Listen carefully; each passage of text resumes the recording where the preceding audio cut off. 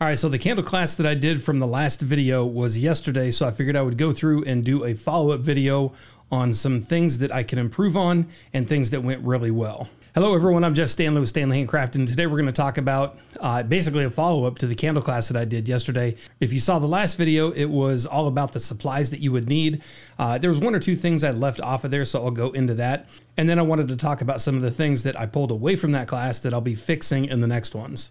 So first off, the class went extremely well. I've been doing these for a couple years now. It has been a long time since I did the last one, just with shutdowns and everything. So it's nice to have these back up and going, but this is also the first time that I've done one in my own shop. So it was a little bit different this time. I'll go ahead and put some pictures up here of the class and kind of everything that we had going. I ran two different classes, one at 12 o'clock and one at 3 o'clock, and they both went really well. The 12 o'clock class, there were 3 people, and then the 3 o'clock class, there were 4 people. Now we have each of these classes booked for 6 maximum people, and I released the actual class probably about 3 days before. So the fact that we got that many people within about 3 days of launching the class, I'm actually real happy with. And we've already got people signed up for next weekend. So it's going really well so far. And of course, I'm going to be pushing the heck out of it to get more people signed up and try to get it basically filled every Saturday, and then kind of move from there. I know I talked about the last class, opening it up into daily candle classes and evening candle classes. And I think stuff like that will kind of develop over time once people hear that the candle class is open. But all in all, the class went really well. Like I said, I've been doing this for a while. I know exactly what to do, going step by step and going through everything. But of course, that doesn't mean there isn't room for improvement. And that's exactly what I was taking away from this one. The bottles that I showed you in the last time that we got from Webstaurant Store are really nice. They look good on the table. And I didn't mention it in the previous one, or I think I might have, but I mentioned the liquor pour top. So when you tip the glass, they're supposed to pour out an exact amount. Those don't work at all. So I'm going to look into getting maybe a different pour top, see if it works a little bit better than this one. But every time I poured it, I would get a different measurement every time. And it wasn't like a little bit. I know they're supposed to be a little bit off, and they even say on the website it's an approximate amount, kind of give or take. But this one was way off. It was supposed to be a 0.875 ounce pour every single time. Some pours I was getting 1.5 ounces. Some pours I was getting less than 1/2 ounce. So it was wildly different. So I basically went back to my old method, which is just a 1.5 inch shot glass. And I'll go ahead and post some pictures right here. I picked those up from the Dollar Tree. I think they're $1.25 for 3 of them. So they work really well, but you have to let everybody in the class know that you're only going to fill it halfway, or whatever the candle vessel is. But for the one that we were using, we filled it halfway.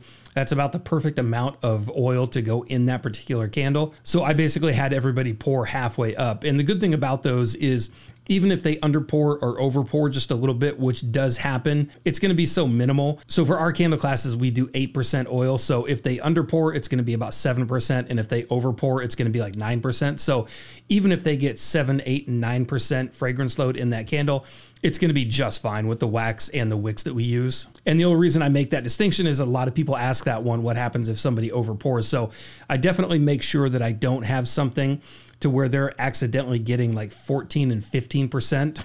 But the one thing I'm going to do going forward is I want to get some bar jiggers, which are these things here. And these work really well. It's an easy pour system, and you can get these in a couple different sizes. And I think I found one that was like a 0.75. So even if they fill it to the very top, they're only going to get 8% oil again, which is perfect. The other thing that I'm going to be switching from this class that I showed you in the last video are those slate boards. They look really nice, but they just don't look good after first use. The moment you start pouring oil on them, or even start cleaning them off, they're real brittle. They start to kind of break off when you rub. I used Windex to clean them off at the end. And then even some of the oil and even markings or anything like that from maybe the spoon dragging across it, they start to leave marks.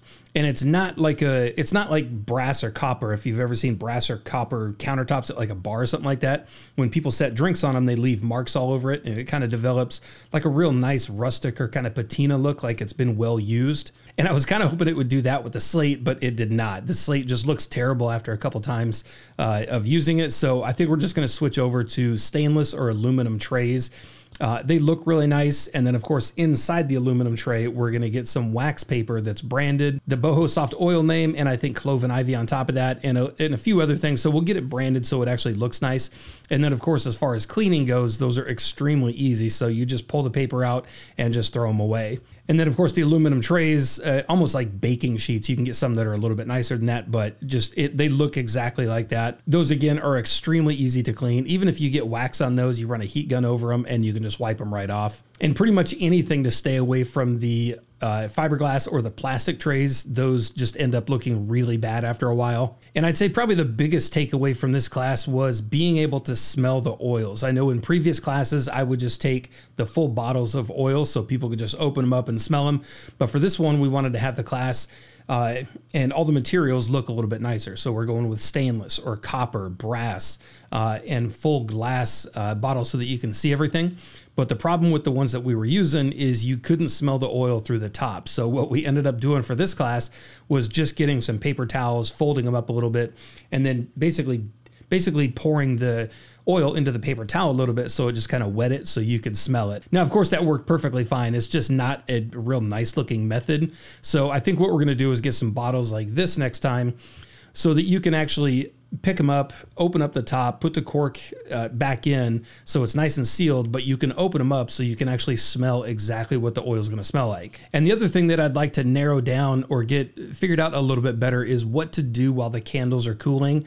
I'm still looking for basically the license I need to do any type of alcohol serving so that we can do wine pouring at our events ourselves and not have to bring in a bartender. So I just started looking that stuff up yesterday, and I'm kind of going through it today, trying to figure out exactly what license I need so that we can have basically alcohol on the premises and be able to serve it ourselves. And of course, there's a ton of information online, so I don't even know where to start with that one. So I'm just going to call I believe it's the local permit and licensing office here in Port Orchard. So I'm just going to call them tomorrow, kind of figure out where I can start with that one and find out if our building is even zoned for something like that. So that is definitely something you want to look into. And having wine or anything at classes like this goes a long way. A lot of people love to have that along with like the paint and sip, the candle sip. And I'm just now figuring this one out because at all the previous classes I've done, when I started these years and years ago, I would just go to a place that already had these licensed, so I never had to worry about it. So unless you have something like that where people can kind of mingle, get a drink, and wait the 45 minutes to maybe an hour for their candle to cool,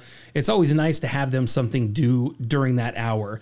So for this one, we decided we'd make a couple clamshell melts. So we got out 4 clamshells, poured wax again, poured oil again, had them stirring for a few minutes. But again, that took up 10 or 15 minutes tops out of that whole hour. So they were still sitting for another 30 to 45 minutes, which isn't a big deal. We also had the shop in there, so everybody kind of got up, wandered around the boutique, shopped a little bit, which was great. And then of course we did have our own labels, and I'll try to put that right here also, that we printed out. It had the store name on it and the website on there, and then basically left the middle open so they could go through and kind of write out their own fragrances or write out the names, whatever they were doing. But I didn't have enough basically art supplies so that they could spend a little bit more time on their labels. So that's definitely something I would do, but I'd still like to find something a little bit different than the clamshells because those went pretty fast. I was looking, like I said in the previous video, at sugar scrubs. Those can take a little bit longer sometimes, but I would love to find something to do that would take up like an additional 20 to 30 minutes. That way they're only sitting around at the end of it waiting for maybe another 15 minutes for their candles to cool, and then they can leave. But that's pretty much it for this one. Those were kind of some of the biggest takeaways I took from that one. If anybody does classes out there and you have a real good method or something to do, an activity to do for people during that hour, please let me know in the comment section down below. I'd love to know what other people are doing. And of course, if you'd like to see anything more from these classes, and I do have a class coming up where I'm going to record the entire thing so that people can see exactly how I handle these. If you'd like to see something else, please let me know, and we'll see you in the next video.